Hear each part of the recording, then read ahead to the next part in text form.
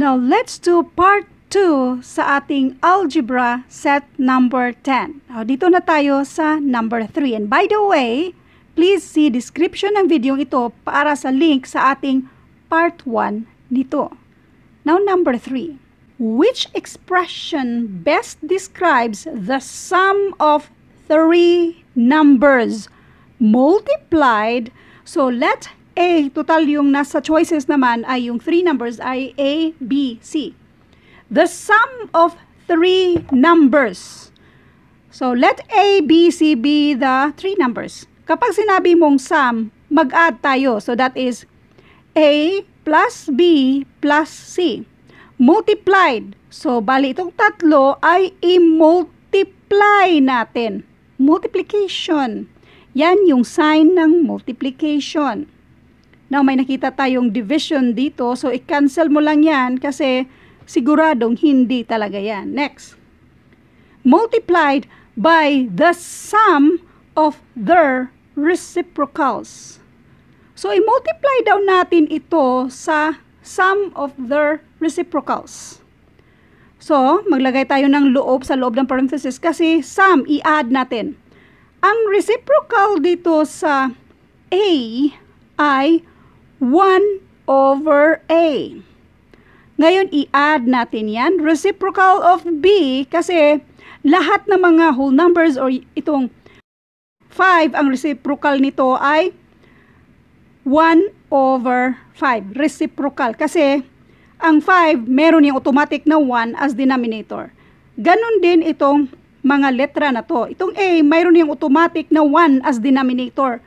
Reciprocal ay ibaliktad mo lang yan siya. So, that is 1 over A. Yan ibig sabihin ng reciprocal, ibaliktad.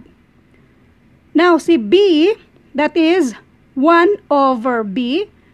1 over B plus itong 1 over C. Ito yung sinasabing sum of their reciprocals. Now, hanapin mo na lang sa choices kung nasaan yan. Itong A plus B plus C, nasa loob ng parenthesis, i-multiply mo sa sum dito sa reciprocal niya. Nasaan siya? Letter A. Next, number 4. Find the sum of sum. Ibig sabihin, mag-add tayo. Sum of 6x plus 5y and 3x minus 5y. So, therefore, ito ay plus. Always remember, kapag may mga variables, ipagsama mo lang yung mga like terms, ma-add lang natin yung mga pareho. Para mas maintindihan, let x be equals to apple at y be equals to orange. 6 apples plus ilan ba to? 5 orange. At lahat ng ito ay i-plus natin sa tatlong apples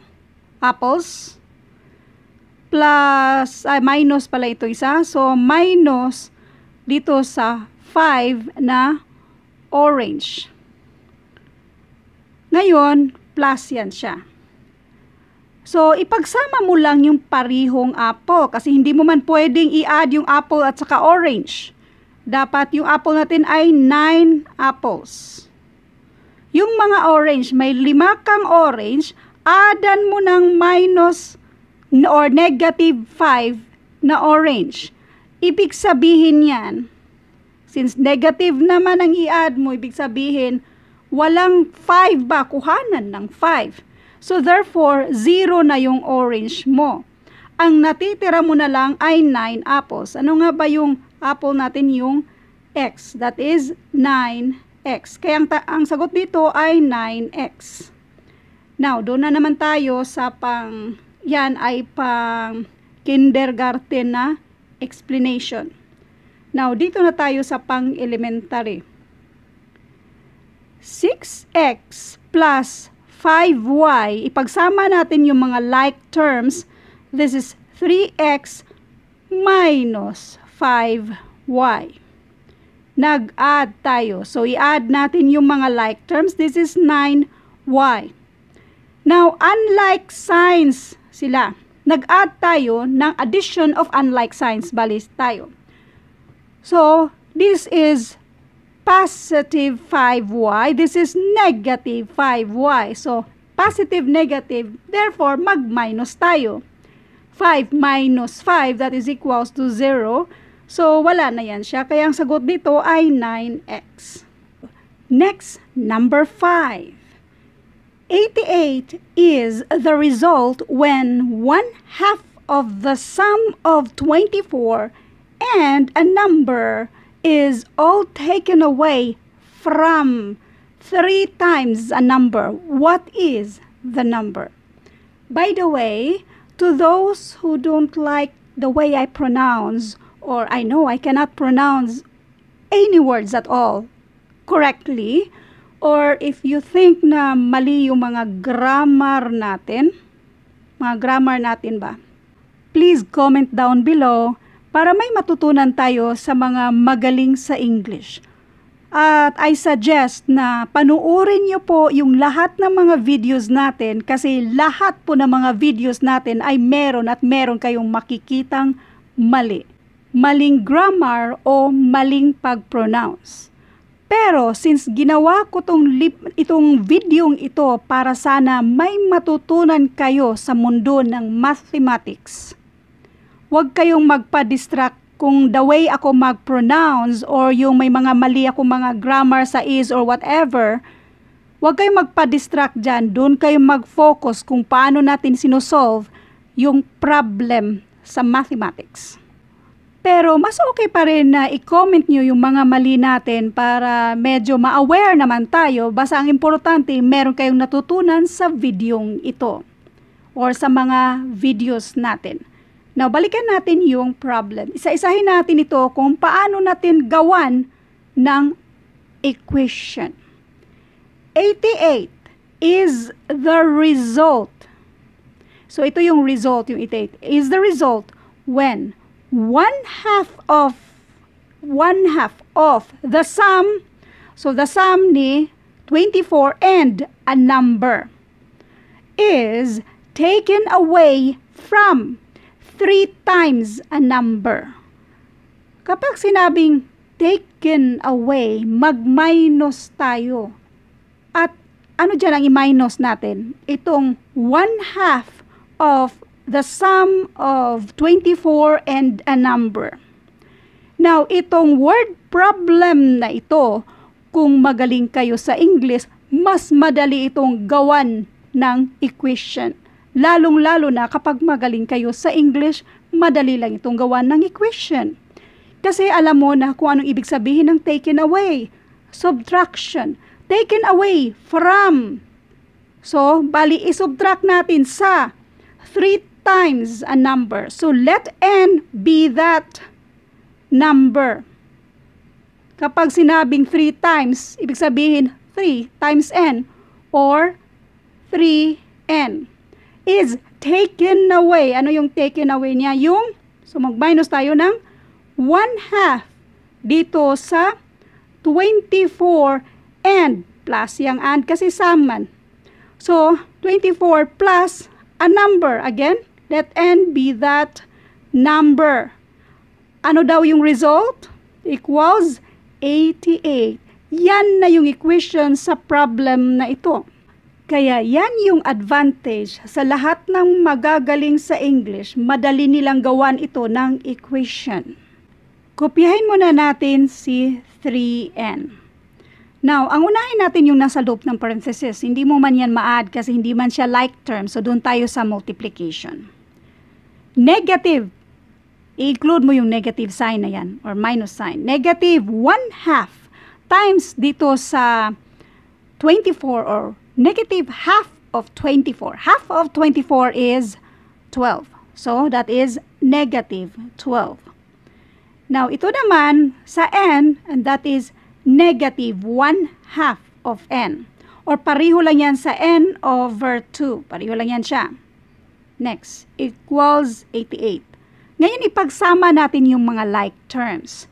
itong minus 12, since pang minus siya dyan, pang add na siya dito sa 88 natin. Now, ito namang si 3n at si 1/2 n, 3 minus 1/2. Obviously, that is equals to 2 and 1/2 n. So, 2 and 1/2 n is equals to 88 plus 12, that is 100. Now, we can solve this in two ways. Itong 2 and 1/2 gawin nating improper fraction. 2 plus 2 equals 4 plus 1 equals 5. So, that is 5n over 2 equals 100. Pwede namang 2.5n equals 100. Now, since si 2.5 pang-multiply sa n para ma-isolate si n, pang-divide na siya dito sa 100 natin. In other words, nag-divide tayo ng 2.5 to both sides para makancel yung 2.5 dyan at si n na lang ang natira. Now, n is equals to 100 divided by 2.5. Ang gagawin lang natin, itong point na to, i-move natin once to the right para 25 na lang siya. So, yung numerator natin, mag-move din tayo ng decimal ones at yung space lagyan ng 0. Now, 1,000 divided by 25, that is equals to 40. Now, kung dito naman, since itong si 2 ay pang-divide dito sa 5n, kung i-transfer natin, pang-multiply na siya dito sa 100 or nag-multiply tayo ng 2 to both sides para makancel yan at ang natitira mo na lang ay si 5n. 5n is equals to 100 times 2, that is equals to 200. Now, this is 5n equals 200. Now, para ma-isolate natin si n at makuha yung value ni n, since si 5 pang-multiply sa n, pang-divide naman siya dito sa 200 natin. Or nag-divide tayo ng 5 to both sides para ma-isolate si n at n is equals to 200 divided by 5 and that is equals to 40. Therefore, ang number natin ay 40. Letter B. Now, i-double check natin kung tama bang 40 yung sagot. So, yung n ay equals to 40. So, lahat ng n ay lagyan natin ng 40. Ito ay n, lagyan natin ng 40. Now, ang nasa loob ng parenthesis, unahin natin yan. Pwede na natin yang ma-add. 24 plus 40, that is equals to 64. So, this is 1/2 minus. Ito namang si 3 times 40, that is equals to 120 equals 88. Anong ginawa natin? Doon pa rin tayo sa order of operation. Ganun ka-importante ang PEMDAS. Parenthesis ang unahin natin. So, yung nasa loob ng parenthesis, ina-add natin. Next, wala naman siyang exponent. So, skip muna natin yan. Now, multiplication or division, multiplication lang ang nandyan. So, pwede nating ipagsama yung mga multiplication natin. Itong 3 times 40, that is 120. At ito namang 1/2 times 64, or pwede namang i-divide yan siya. Kasi i-multiply mo yung itong lahat ng mga numerator. Yung 1/2, i-multiply mo sa 64, automatic man yan lahat ng mga whole numbers, mayroon yung 1 as denominator. So, numerator to numerator, that is 64. Denominator to denominator, that is 2. 64 divided by 2, and that is equals to 32. Ganun pa rin. 1/2 of 64, that is equals to 32. So, we have 120 minus 32, and that is exactly equals to 88. Kaya, therefore, ang sagot na 40 ay tama. Now, if you are new to my channel, ito yung FB natin kung saan pwede kayong mag-send sa inyong email para i-send natin yung mga printable na reviewers. Libreng printable na reviewers. Huwag kayong magpapa-scam kasi maraming kumakalat dyan na Gcash daw 50, may 100, may 150, tapos ang ending ay nalobat na pala to.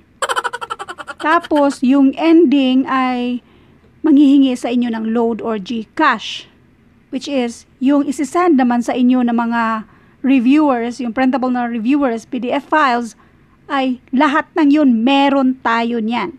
Otherwise, punta kayo dito sa Philippine Civil Service Review for All, punta ka sa files ng mga grupong yan, mga grupo na ito.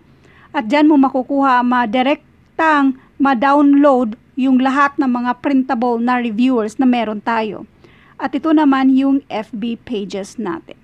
Now, thank you for watching at abangan yung mga future videos natin. I know I can never please everybody, pero thankful ako sa lahat ng mga naka-appreciate sa atin. Thank you so much. And all I hope and pray that you will be blessed more than past and expect nyo. Lalong-lalo na yung mga mahilig mag-likes at mag-iwan ng mga magagandang komento. Thank you so much.